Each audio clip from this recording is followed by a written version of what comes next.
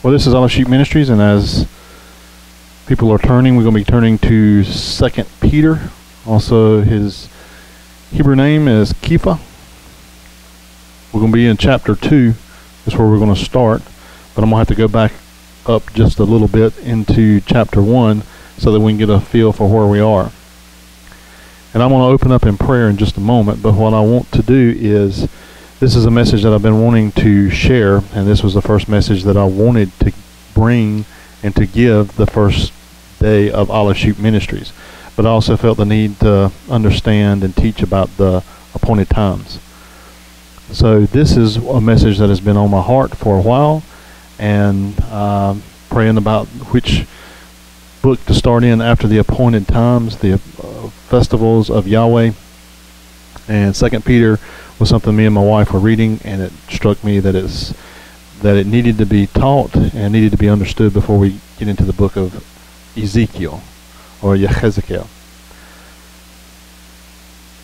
Been having some audio issues, so the first chapter I have done, but you see my lips moving with no sound, so I won't be able to post that online. I'm gonna have to redo it, but hopefully this will be better, and I hope this will be something that all will enjoy. It's also going to be a little controversial, but I'm going to speak from my heart, and I'm going to do so in love, because it's time for the body of Messiah to open its eyes and get back to his word and come back to him, because we've been too far away for far too long.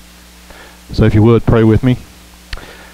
Heavenly Father, I want to thank you for everything that you've done, for the many blessings that you've given me and my wife, for the many blessings that you've provided for us, for finding a vehicle that's, Father, that was awesome, for all the things that have taken place this past 2 weeks, and for the ministry that you've called us to. Father, we look forward to serving you faithfully and full-time in this ministry, and to bring others to you. Open their hearts to your word, open our hearts to your word. Give me the words to say, and help us to understand what you've given to us. We love you, we praise you, we ask this in Yeshua's name. Amen. All right, going back, we'll go back to verse 19 for the first chapter, because I did a whole complete chapter and condensed it. I might not get through chapter 2, but I'm going to try. First off, we need to understand what the scriptures are. If we look back in chapter 1 of 2 Peter, or Kepha, we see it says, "And we have the prophetic word made more certain, which you do well to heed, as a light that shines in a dark place until the day dawns." Let me read from my translation. It says, "Morning star. So then we possess a more well-founded prophetic message, to which you do well to carefully consider it as a lamp shining in a dark and miserable place, until the day it might become visible, and a bright light might rise up in your hearts. While recognizing this first, that every prophetic writing does not come about from one's own personal explanation, because prophecy was not at any time brought about by man's will, but rather by men being carried about by the set-apart Spirit of Yahweh." We need to understand this before we get into chapter 2, because he's saying, Kepha is speaking about the prophetic, having a more sure prophetic word.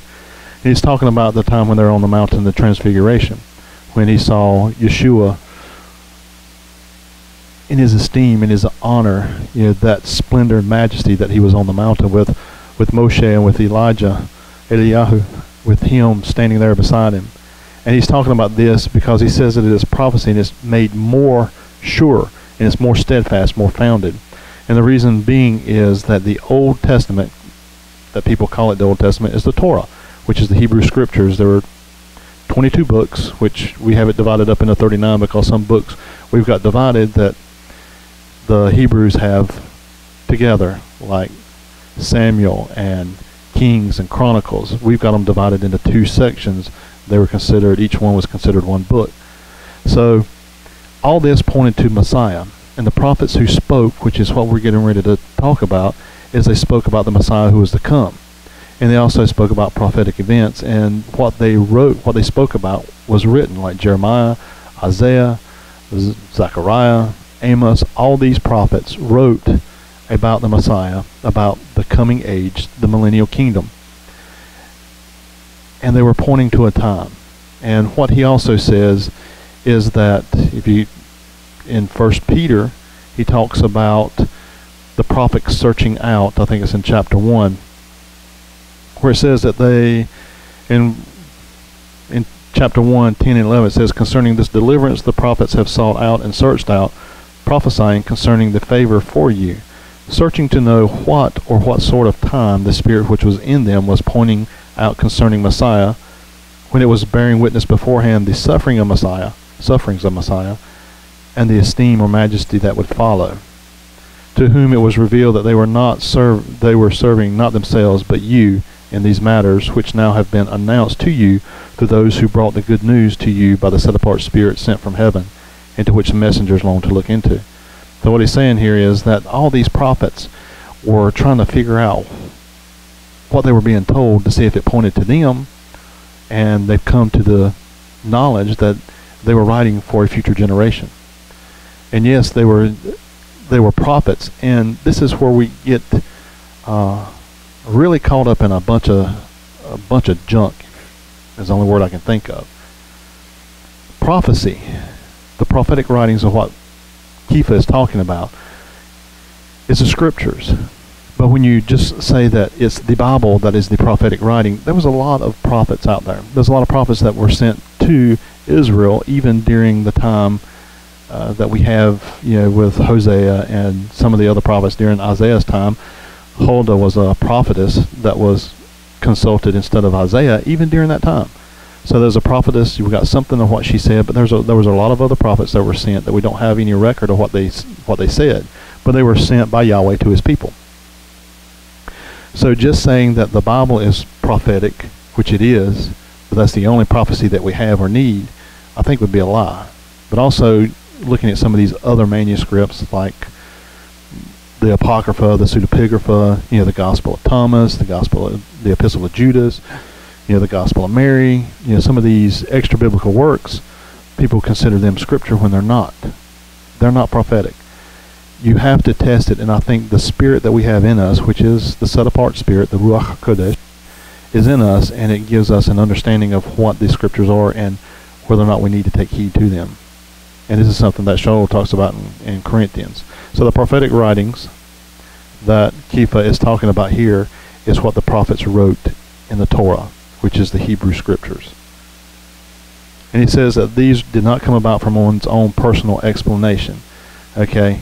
There's a lot of people trying to explain scripture, and this is what's going on today. There's a lot of people explaining scripture, and they're using their own personal explanation of it when they're ignoring the context.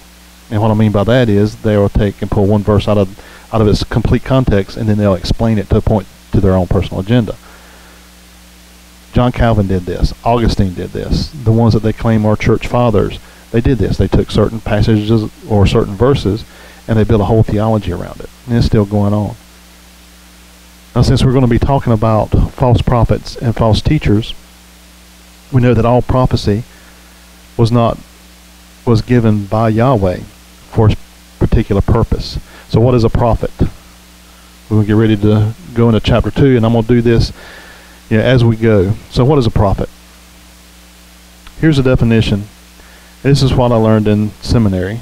I'll tell you what, before I get started, let me read. Let's see, where do I go to? Let's read the first 3 verses.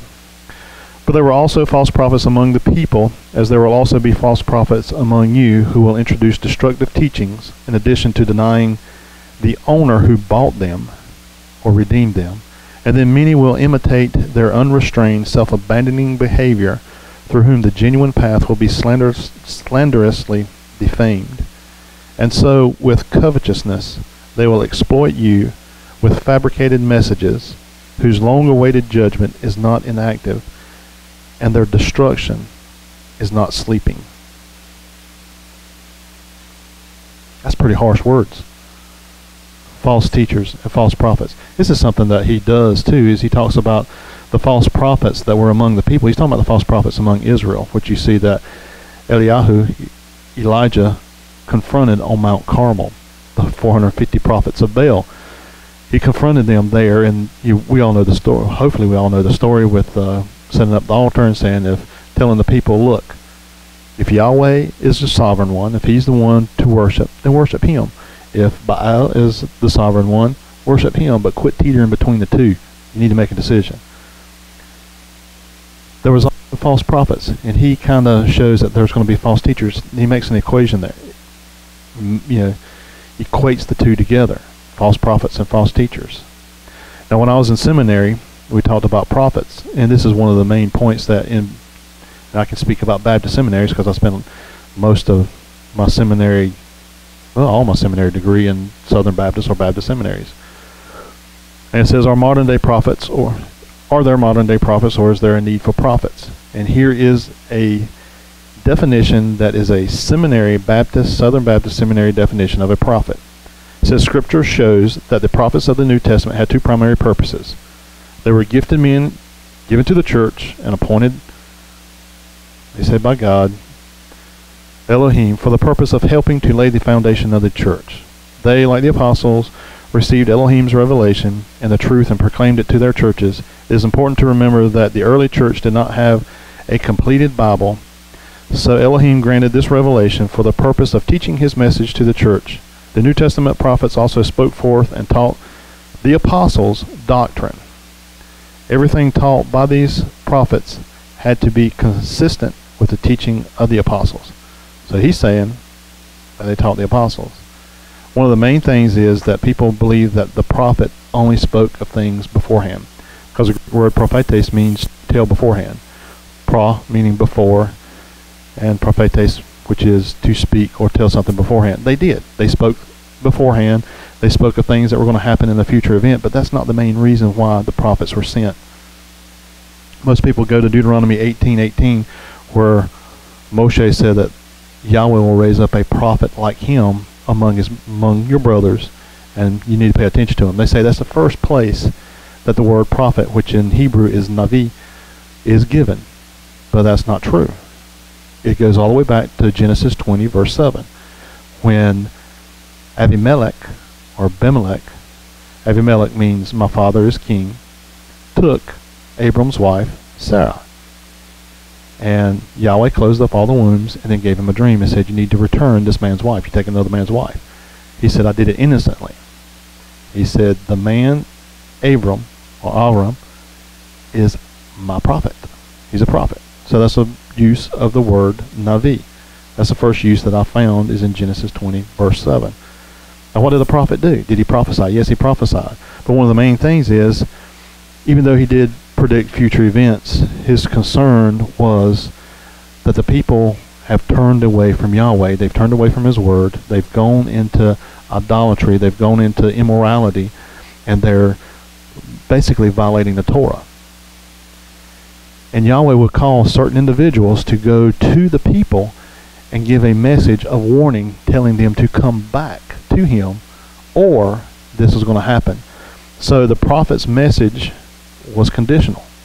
It was conditional because when he gave something, the people had to make a determination whether or not to heed his warning and come back to Yahweh, or ignore his warning and this future thing that he was predicting was going to come about upon them.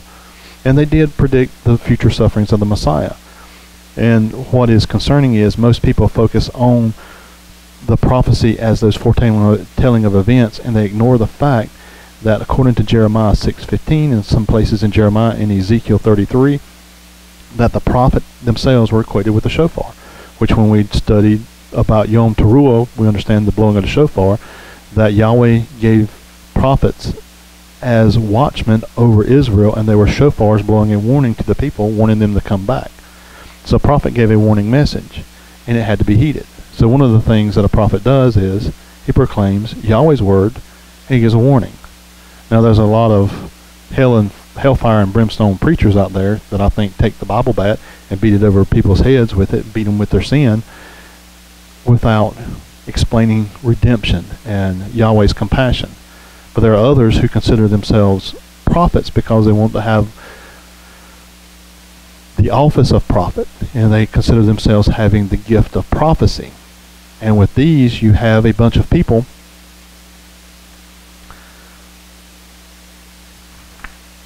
a lot of people spewing out a lot of foretold events, and you wonder, are these things going to happen? Now, you can read the newspaper, you can watch the news, and you can make some judgment. You know, when we're driving and I see the sky looks kind of hazy and gray, and you got the smell of rain in the air, I'll tell my wife it's going to rain, and she says, how do you know that? Usually I'm right. She still thinks I'm only 98% right half the time, but you know, I'm trying to convince her that I'm right 100% of the time. But I know it because I look for the signs. And some people can look for signs and see what's going to happen, so they can bolster themselves by saying they're making a prophetic statement, and people look at there's something special. Now, they also look at Ephesians 4:11 because it says, Yeshua said that the Messiah gave gifts of apostles, prophets, evangelists, and teaching shepherds. And they consider this an office to attain to. The prophet is not an office. The prophet is a gift to the body of Messiah as a shofar, Yahweh warning his people to quit violating his word. That is a gift.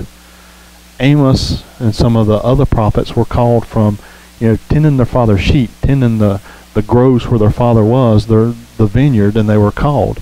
And they were sent with a message. And one of the things happened is when they were sent to the people didn't want to listen to them. And that's something that Jeremiah was told that, they're not going to listen to you.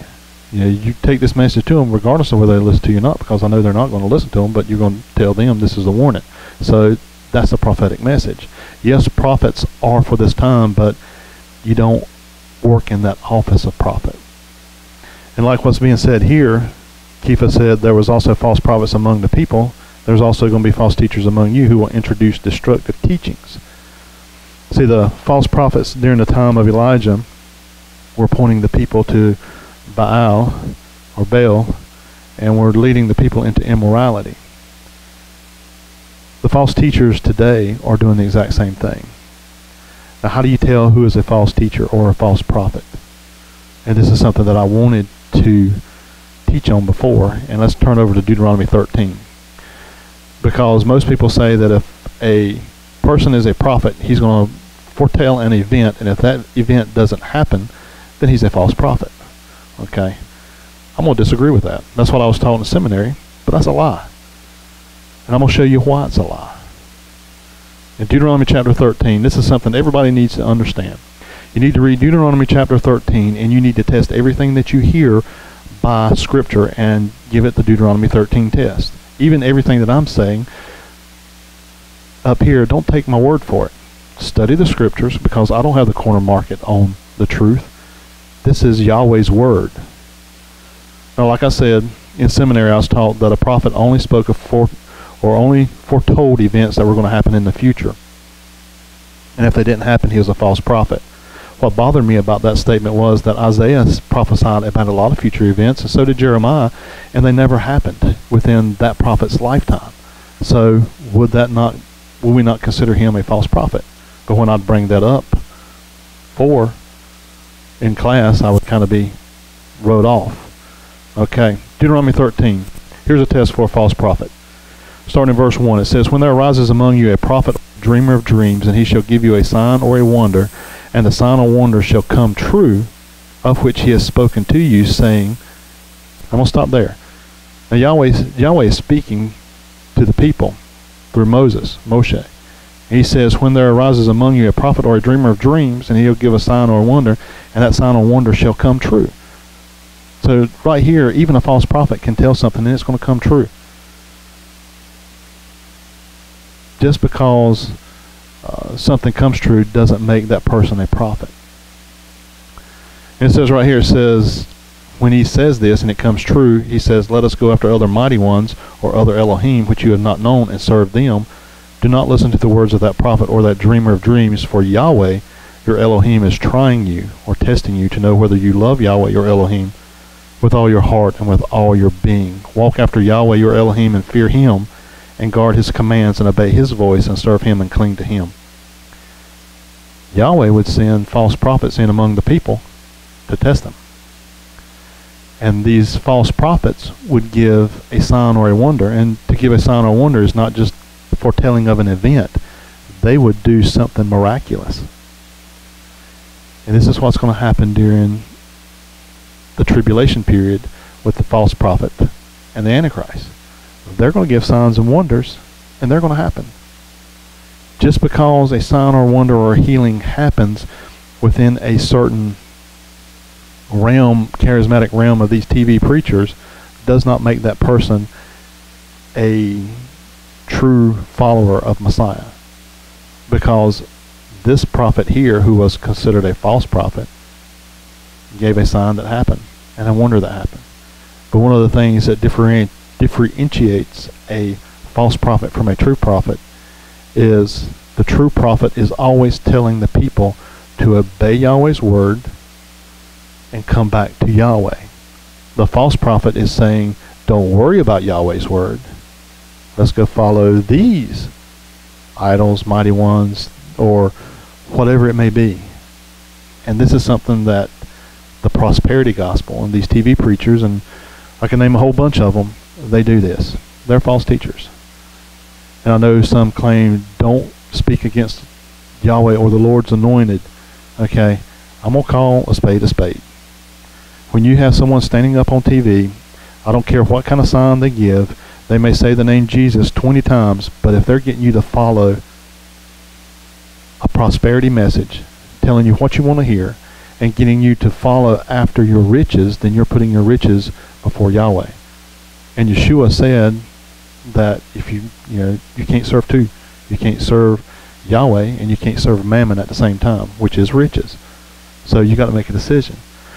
And there's some of them, and I'll go and say his name, Kepha Dollar, will say that you are little gods and that whatever you say is spoken into being. Now, I think we need to be careful with our words because we can hurt people and we have life and death within our tongue. I believe that. I understand that. And we can hurt someone and we can destroy a person's character, which was done to me growing up. People telling me I was unworthy, telling me you're not going to amount to anything, calling me stupid. It affected me. Yes, words affect you. But when you start telling someone that they can be identical to the very creator of this universe, then what they're doing is they're saying the exact same thing that shining one, who is known as the serpent in the garden, who is Satan, said to Adam and Eve, that you will be just like Yahweh. And when someone starts saying to follow them, and they start giving all these messages and saying that you will be little g gods, that you can create like he did, they're following a lie that's from the pit of hell. So a false prophet can give you a sign, it can give you a wonder, and they can come true, but they lead you away from Yahweh's word. And the false teachers of the day, according to what we were reading here, going back to 2 Peter,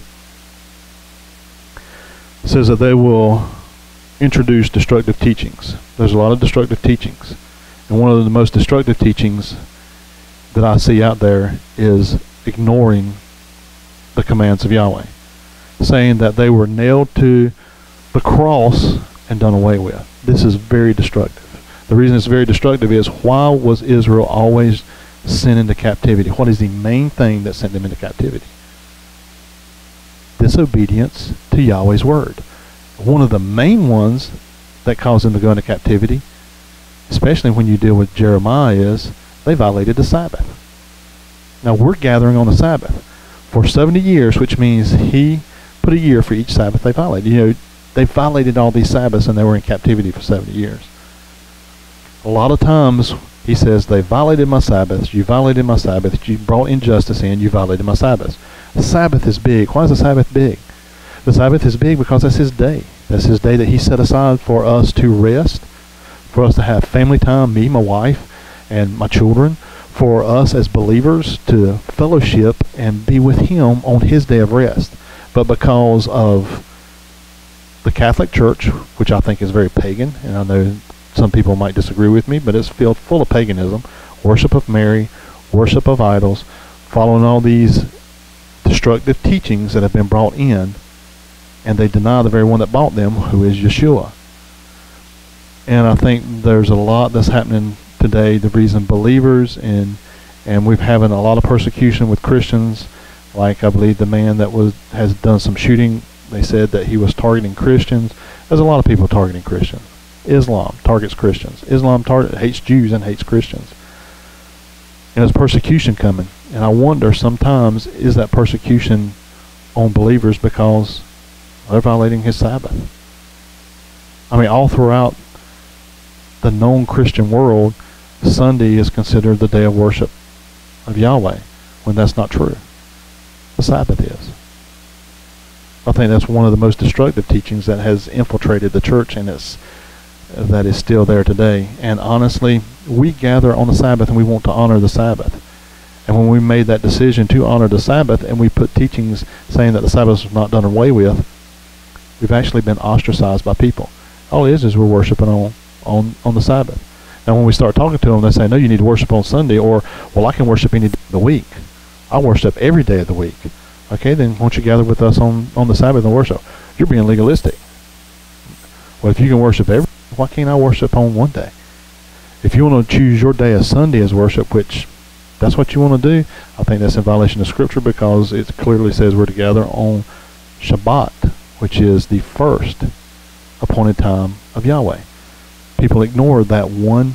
In Leviticus 23, it says these are Yahweh's appointed times. And it lists Shabbat, the Sabbath, as the first one of the festivals that we're to gather together with. But people ignore that. They always jump right over to Passover and skip Shabbat. But Shabbat is an appointed time. I'll quit chasing that rabbit for right now.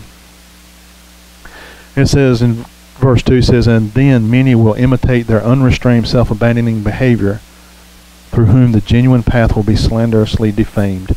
You know, I've heard a lot of people say that they would not become a Christian because it's full of a bunch of hypocrites. And you know, I've said this to my wife several times, that you really cannot tell the difference between the world and the church because of what's going on.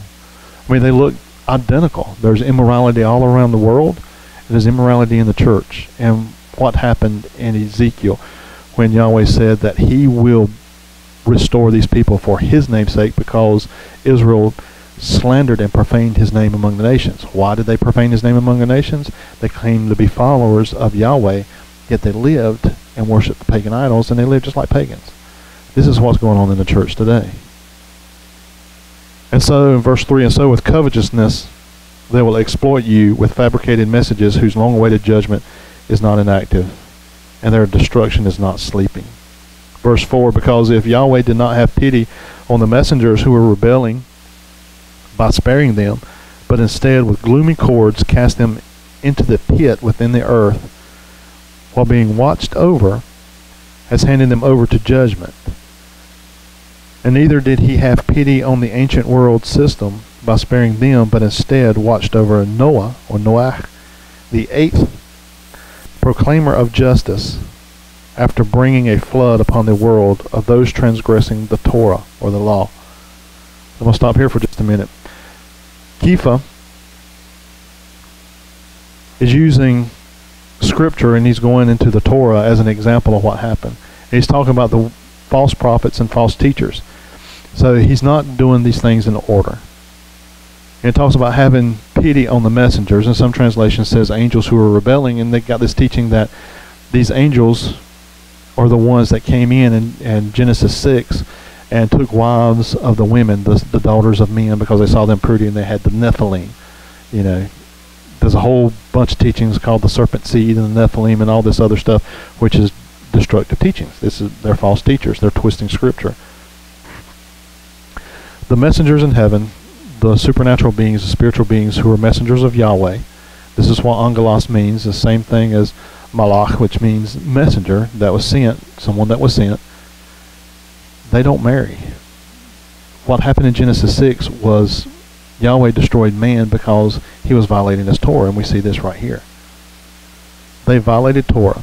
But what Kepha is doing first is he's talking about those messengers who rebelled. Now those messengers are, I believe, is dealing with what happened in Numbers 16. And when it says bound with these gloomy cords and cast into the pit within the earth. Or as this translation here says, they delivered them into chains of darkness to be kept for judgment. But the word here is Tartarus, which means a pit within the earth, and it's a Greek word talking about, where a prison where people were bound in this prison. But in Numbers 16, I think it's number 16. This is dealing with Korah, which is something that Kepha is going to talk about. He's going to talk about Korah.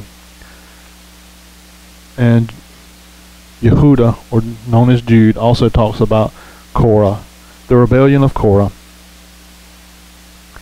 And what happened with the rebellion of Korah? Well, Yahweh chose Aaron as to be the high priest. He was of the tribe of Levi, a Levite. So was Korah. There's a group of people that wanted to have the priesthood. They were already given something. They were already given positions of what they need to do. If you go back and starting with Numbers and read up to number 16, you see that Korah and his family were giving certain things to do within the role as being priests. They were priests, but they were not high priests. So Korah said that he wanted, and that family and they got together wanted to be high priests. So Moshe said for them to get their censers and put fire in it, and Yahweh is going to show who he's chosen to be high priest. And in Numbers 16:19 it says, and Korah assembled all the congregation against them at the door of the tent of appointment. Then the esteem of Yahweh appeared to all the congregation. So Korah's leading a rebellion because he wants the priesthood. He thinks Moses and Aaron are having it all for themselves, and that is just their own desire. And Moshe says, if you go down to verse 28, Moshe said, by this you know that Yahweh has sent me to do all these works, that they are not from my own heart. If these die as all men do, or if they are visited as all men are visited, then Yahweh has not sent me. But if Yahweh creates what is unheard of, and the earth opens its mouth and swallows them up with all that belongs to them, and they go down alive into Sheol, then you shall know that these men have scorned Yahweh. And it came to be, as he ended speaking all these words, that the ground under them split apart, and the earth opened its mouth and swallowed them up with their households, and all the men with Korah, with all their goods. So they and all those with them went down alive into Sheol, and the earth closed over them, and they perished from the midst of the assembly. They were judged, and the earth opened up and swallowed them whole. This is what the word Tartarus, or Tartaros, means, is a pit within the earth, which is a prison. And these people rebelled. Korah rebelled not only against Moses and Aaron, but he rebelled against Yahweh. And Yahweh showed that he has chosen Moshe and Aaron for this position, and he didn't have pity on Korah and his whole family and all those people there. And this is, I believe, this is what Kepha is pointing to, because he deals with the scriptures, not the book of Enoch, not some of these extra biblical books that we have, but he's dealing with scripture. And he said, and neither did he have pity on the ancient world system, or the ancient world, by sparing them, but instead watched over, which means he kept Noah, who is the eighth one, a proclaimer of justice, who is righteous. The word righteousness, or righteous here, means someone who proclaims justice. This word is used as a person who speaks out for those who are being treated unjustly. That's a proclaimer of justice. And this is what Noah was speaking out against. And we know that Noah and the flood is probably one of the most known things in Scripture. Even an unbeliever knows about Noah and the flood.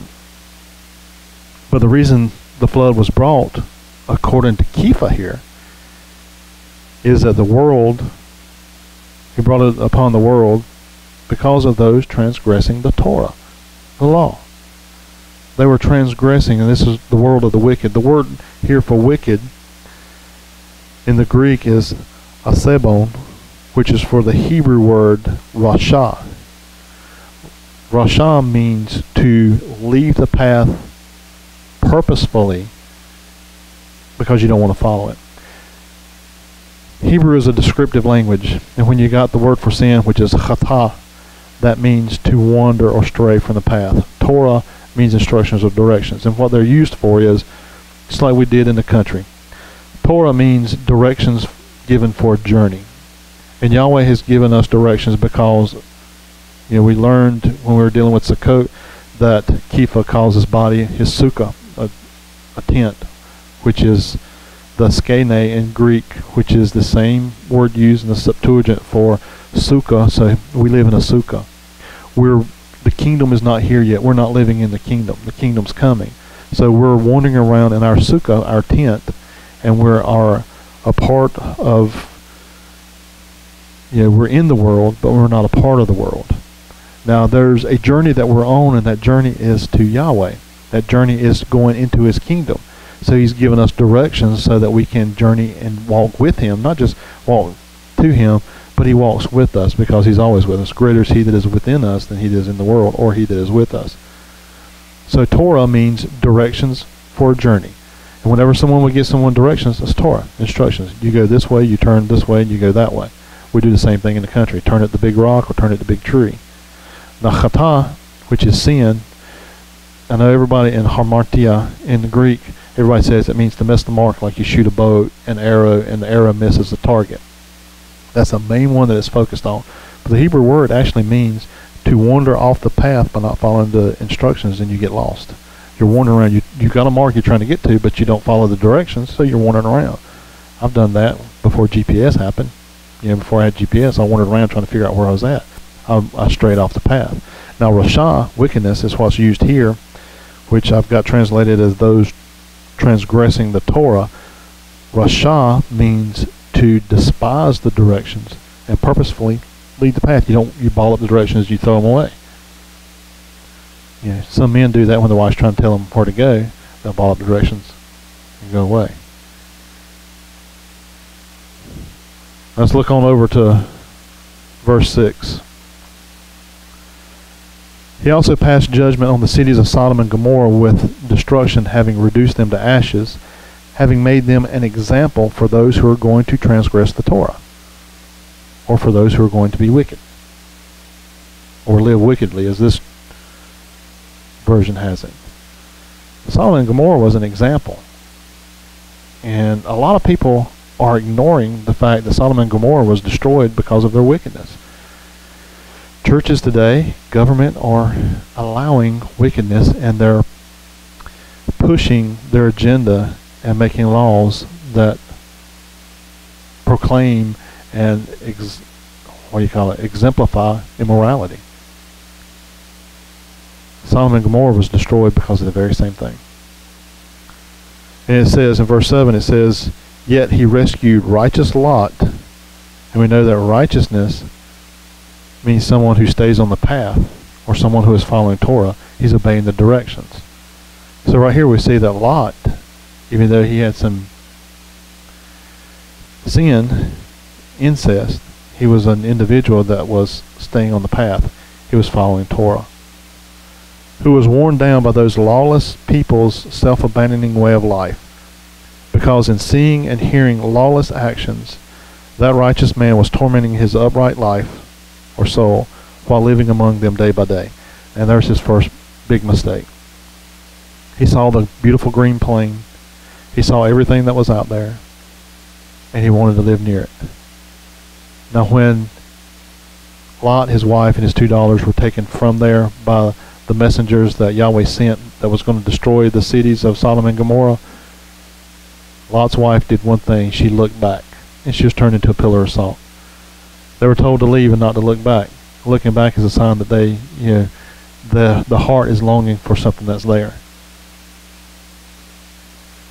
And what happens is, I think that a lot of us tend to want to associate with friends who are immoral, and we associate with this lifestyle, even though we're trying to be separated from this lifestyle. But when we do that, we get pulled into it. And this is one of the things that we're going to talk about in a minute, that these false teachers do because of this self-abandoning way of life, is they entice you, they seduce you, and they pull you into it.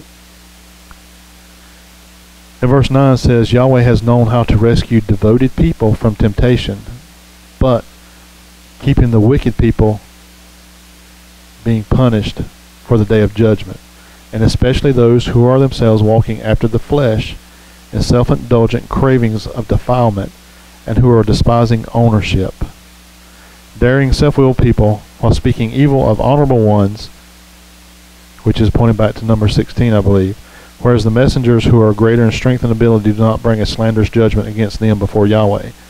Moses and Aaron didn't bring a railing accusation against Korah before Yahweh. They didn't go and start saying, look, you called us to this and they're doing this. No. Actually, Moses was telling him, don't do this, because he knew what was going to happen. Moses was one that would ask Yahweh to get rid of him and save the people. So Moses was someone that, put the people ahead of himself.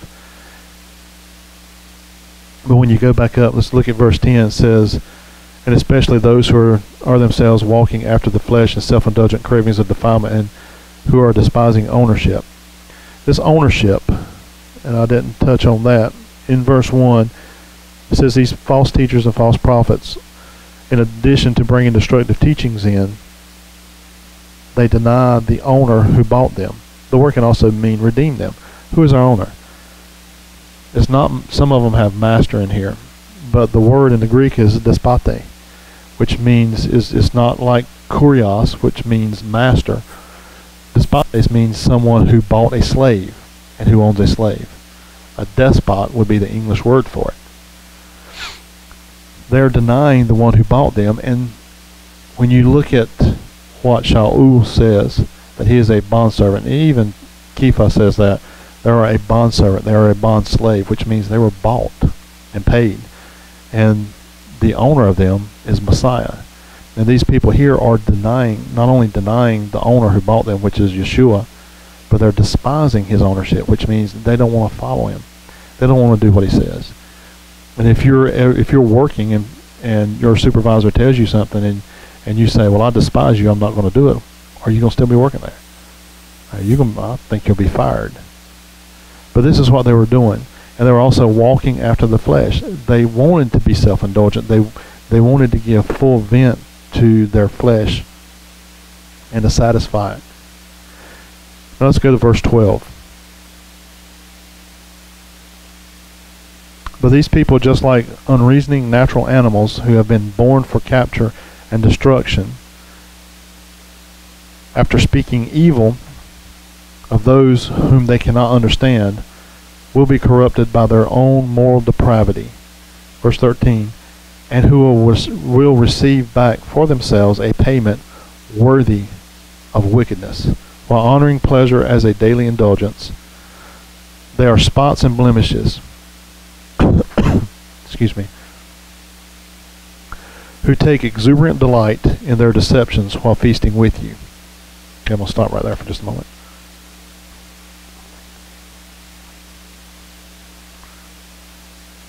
Where it says that there are natural beasts in verse 12, but these like unnatural reasoning beasts have been born to be caught and destroyed. There's a word for destruction which we see transliterated called apollyon or apaleia, which means destruction. But this word right here in the Greek means to decay, to decompose. It means to be separated into the elements of the different elements that compose something. Is to break down something as for a dead body that decomposes. Yeah, it carries the meaning of destruction, but it is used of someone's moral depravity, the moral decay. We talk about the decay of society. This would be the word used for decay of, it's decay, for like decaying of society. And who have been born for capture also could be captivity, because it means to seize something, to take a hold of it and capture it and hold it as a prisoner. So these animals are bred, natural animals that are bred for captivity and destruction. They're sacrifices. Sacrifices were bred captivity and actually for the sacrifice. But I think since he's talking about the animals, he's equating them with the people, these false teachers, and he's saying that they are born into captivity. And when you read on, you see that they're captive by their desires and their lusts. And by being captive to those desires and lusts, they're decaying because they're being morally deprived. And the more they go and the more you watch them, the more you see it. And they speak against whom they cannot understand. And what happens is when they see someone not following what they're doing, they can't understand that person. They speak out against them. Which those that decide that they want to follow Torah, like me and my wife have, there are people who don't understand that. And I'm not saying that they're bad people, but they slander us for doing what we're trying to do by following His Word. And this is what these false prophets, these false teachers that are within the body today, speak out against those who are trying to live a life that is righteous. And I think that if you're going to live that life that is righteous, instead of doing like Lot did and living amongst everybody, you need to separate yourself. I know you can't separate yourself from all the immorality that's here, but if you got friends that like to go to the bar and carouse and watch the ball game and they flirt with the waitresses and all that, you don't need to be a part of that. Yes, there's immorality in the world, but when you start associating your friends and you go out with them, or ladies' night or whatever they're doing, and there's immorality that's involved, you need to pull yourself away from that. And it's not saying to stop being their friend, but you need to stop putting yourself in a position to where you'll be tempted to follow the indulgent cravings of your flesh. Because this is what these false teachers do, and that we're getting ready to read about, is they entice people, they seduce them by their flesh. And right here where it says that they are spots and blemishes who take exuberant delight in their deceptions while feasting with you, possessing the full eyes of an adulteress, and unceasing from sin, while seducing unstable persons who are possessing a heart having been trained up in covetousness, are cursed children who after immediately leaving the path were led astray, following after the way of Balaam of Besor, who loved the wage of wickedness. Alright, now we're getting into Balaam as another example. Kepha here is saying that these people, these false teachers, they're spots and blemishes, which means they're defiled, they're unclean. Any unclean animal, the spot and blemish of an unclean or of an animal, rendered it useless for service or devotion to Yahweh as a sacrifice. Doesn't mean the animal, even if it was a clean animal, like the sheep, which was used for sacrifice, when for the sacrifice of Pesach, it had to be without spot or blemish, and they had to watch it and make sure there's no spot or blemish. And then Kepha saying these have spots and blemishes, which means they're not fit for service to Yahweh. And if we have spots and blemishes, then we're useless. We're not fit to serve Him. And this is why we need to live a life and that's clean and that's perfect. And that's why Yahweh says to be set apart as He's set apart, to be perfect as He is perfect, because it means to be without spot or blemish. And to be without spot or blemish, there's only one way to do it. Read His Word, do what it says. These people take delight in their deceptions. Now,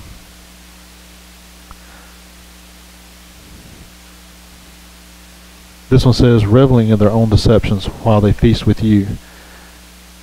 I've noticed in some, I guess, preachers' conference is one thing, that some of the preachers would get up there, they would set the Bible on the pulpit, they would open it up, and then they would walk away from it and go into this massive rant about things, and you could see it in their face that they were just, they were just ranting, saying a bunch of incoherent junk, to be honest with you. But they were reveling in that. I think some of them knew that they were deceiving the people. And there's some even if you watch the TV preachers, judge them by the Word, they revel in that deception because people send in the money. That's what they want. They want the money. I mean, I think some preachers are peddling Yahweh's Word for money and for gain, and that's wrong. I mean, yeah, the one who teaches needs to be supported by those who are hearing, and like Shaul says, don't muzzle an ox as it's treading the grain, which means those who are called to do this needs to be supported by a body of believers. But there are some that take great delight in deceiving others so that they can get the money, and this is what Balaam was doing. And Kepha pulls out Balaam because Balaam was told not to go and curse Israel. Balak wanted him to come curse Israel. Yahweh said, don't go. They asked him again, said, we'll give you more riches. He wanted the riches. So he prayed again, can I go? So Yahweh said, okay, you go, but you only say what I want to tell you to say. And if we look here, we're getting ready to talk about his donkey. And I'm going to cut it off in just a minute. It says, yet he held a rebuke of his own evil scheme from a speechless donkey or pack animal. After it proclaimed in a man's voice, restrained the prophet's insanity or madness. Then it says, these people are waterless springs, clouds driven by a whirlwind, to whom the gloom of total darkness in that age has been reserved. Because while they are openly proclaiming worthless exaggerations, they entrap with self-indulgent cravings of the flesh with its debaucheries those who have really escaped from them by conducting their behavior with deception, while promising them personal freedom while being bondslaves to moral decay themselves, because to whatever anyone succumbs himself to, he has been enslaved by this thing.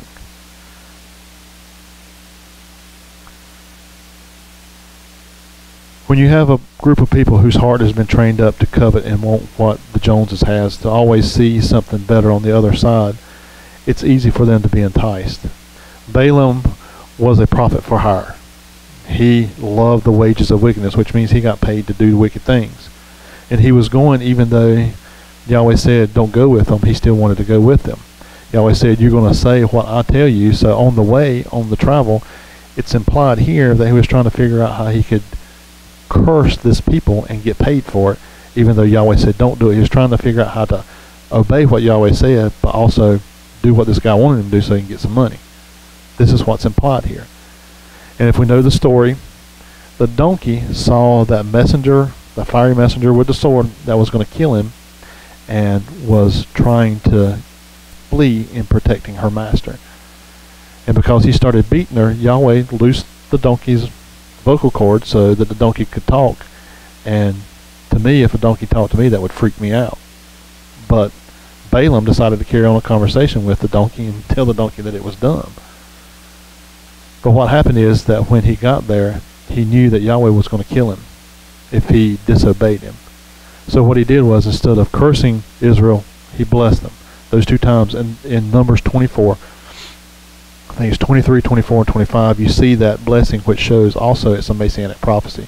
So you got a pagan prophet also gives a prophecy, a foretelling of the Messiah who's coming from the line, the tribe, line from the tribe of Judah, the scepter from Judah. I mean, you've got all this within that prophecy from Balaam. But one thing he did, because he loved his wages so much, he still told Balak how to mess up Israel. And how did they mess up Israel? He said, give them your daughters and take their daughters. Intermingle with them. Intermarry with them. Become a part of them. And then you can have what they have, and you can lead them into debauchery and immorality. And that's what happened. They began to follow other idols and sovereigns, and Yahweh didn't like it, and he put a stop to it. And this is what Kepha is using as an example of those prophets. Those prophets, false prophets in the past, would come up and say something that would be true, and they would be deceptive, and they'd live doing everything that everybody else is doing, say this, and it's there, it happens, and then they say, well, let's go follow somebody else. Let's put Yahweh's word away. Let's get away from Yahweh, because we can have all this. We can have all this abundance if you just quit following Yahweh. That's what Satan said in the garden to Adam and Eve, that you'll be like him. He knows that, and you'll know good and evil just like he does. These teachers on TV say, do this, send me a seed of your money, and you'll be blessed. You send $1,000, you'll reap 100-fold. And it entices people because they're unstable. And that word unstable means they're constantly changing their beliefs and their attitudes. And they're not stable in one thing, and they're susceptible to being seduced. That's why I've got it translated as eyes of an adulteress, the full eyes of an adulteress. The adulteress is a married woman, and the full eyes of an adulteress means she has a desire to be an adulterer. She wants this. And these people have that desire because they want it.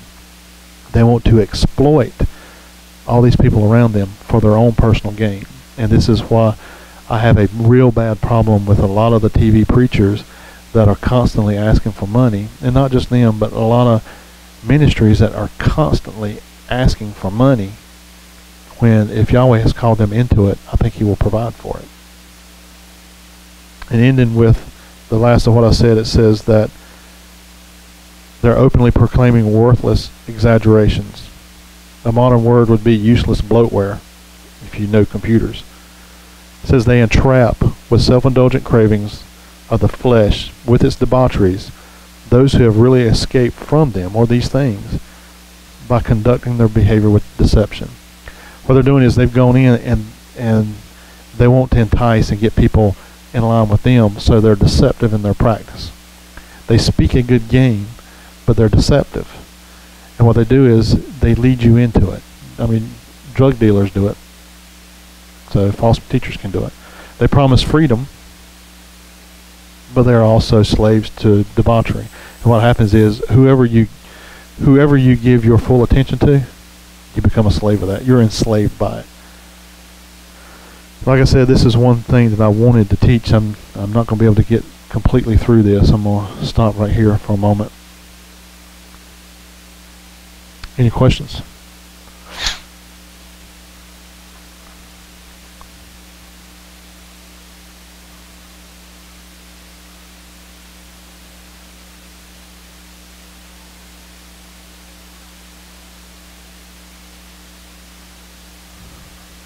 Okay. Yeah. Okay, I guess I need to correct myself when I was talking about Lot. The question was, even though I didn't expound on it, that I said that Lot was a righteous man, even though he had incest in his life. What I mean by that, righteous is tzaddik, which means a person who stays on the path. It's someone who is following the path. A sinner is someone who strays, but you bring them back to the path. Lot wasn't considered a wicked man because he didn't, it tormented him. It tormented him to see the people in the debauchery that they were that they were living in. But he followed Torah because he was a nephew to Abraham, and Scripture considers him righteous, which means he followed Torah. But what happened was, he sinned, and there's incest in his life. But being righteous doesn't mean you're sinless. The word righteous means that you're trying your best to stay on that path, that right path, and follow the directions or the instructions that you've been given. The difference between a wicked person and a sinner is the wicked person don't want to follow this. They don't want it. They love sin. They go after it. A sinner is someone who is trying to follow this, but they mess up. They get seduced or enticed in some way and get entrapped. And I think this is why Lot was considered a righteous person, even though there was sin in his life. Just like David was considered a man after Yahweh's own heart, but there's sin in his life. If you look at the two people, they want to follow Yahweh. They did what, they were trying their best to do what he said. Is that it?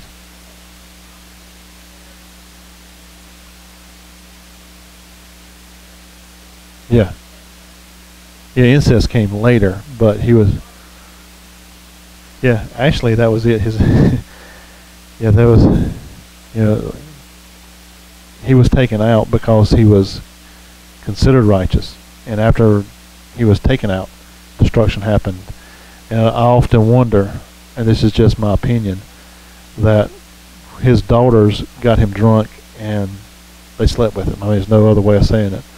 But the thing they said was, there is no one on the face of the earth that can come into us like a man. So we need to go have sex with, sleep with their dad so that they can continue the population of the world. I think they saw that and they thought that Yahweh was destroying the world by fire because everything around them was destroyed. All the cities of the plain was destroyed, and they were in a cave and they were hid. They were probably equating that with what happened to Noah. I'm not trying to justify it, but they were equating that by the terms that they were saying that there's no man on the face of the earth that can come into us. They were considering that Yahweh had done destroyed everybody because of their wickedness, and the only one that could continue the line were those two daughters and their dad. So, yeah, I don't want to give the impression that I'm justifying incest. Incest is wrong. I'm just trying, based on scripture, to give an opinion of why they did that, which, based on what they said, I think they thought that the world had been destroyed, or all the people had been destroyed, like the flood, which is possible.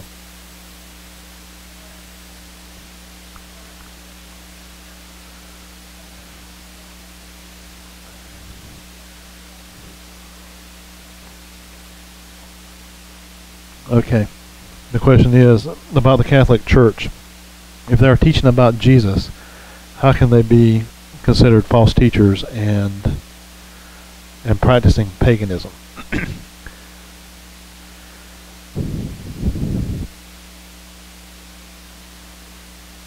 Here's how. Deuteronomy 13 says, anyone who comes and gives a sign or a wonder, and it comes true, and they say, let's follow other mighty ones. The word for mighty ones is Elohim, which means sovereign ones. Or follow, it's translated in a lot of translation, gods. Anyone who you give your worship to is considered your sovereign one. Yahweh says you don't worship anybody but Him. You don't give your worship to anybody else. You don't pray to anybody else. The Catholic Church teaches you to pray to Mary. And this is something, if you want to look at, according to Deuteronomy 13, Augustine is the one who brought in the veneration of Mary. They call her the co-redemptrix. They equate her with the plan of redemption along with Yeshua. Matter of fact, they regard her in more esteem than they do, a lot of them, than they do Yeshua. And that is wrong. That's pagan. You're not to pray to anybody else. Matter of fact, they call her the Queen of Heaven. The only one in Scripture that I know is called the Queen of Heaven was Asherah, who was a pagan idol of fertility. They also have you bowing down to her statue. They have the statue of Peter in there near the Vatican, wherever it's at, where people go up to it and touch the toe. Actually, that was this statue of Jupiter or Zeus. It's not a statue of Peter, it's a statue of Zeus. They have you venerating all these relics. They have you venerating the saints. You pray to Saint Christopher, or Saint Peter, or Saint whoever you're praying to. That's the same thing as polytheism, praying to all these different gods of the houses, deities of certain houses, deity that could find something. You had the deity of lost stuff, the deity of perfection. Whatever there was a deity of the house, all they've done was equate that same deity with a saint that's found in Scripture, and they give it a scriptural name.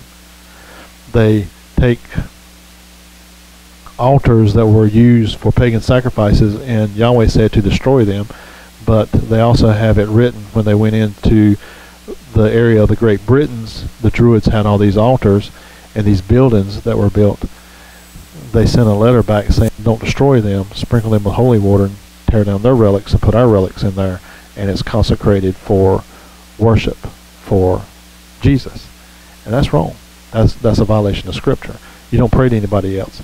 They teach all this prayer. They've got, they're doing basically the same thing that you see in paganism. All they're doing is just giving it the name of Jesus and adding a few scripture verses to it. That's the best way I can explain it. All right, then I shall end it.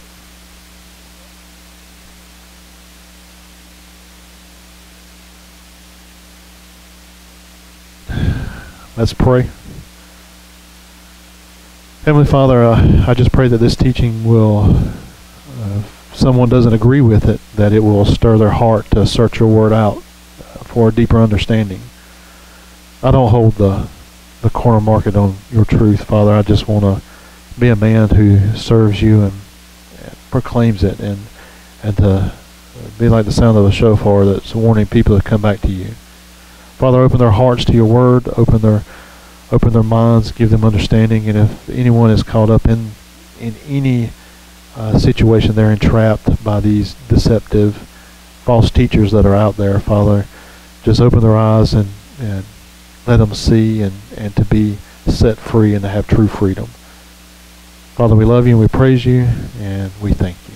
In Yeshua's name.